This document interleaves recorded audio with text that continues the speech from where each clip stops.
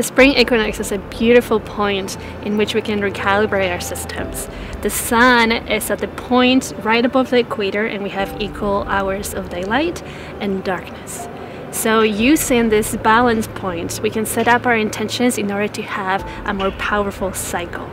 I invite you to join me in our rebirth immersion. It's a 3-day process in which we'll be cleansing our systems.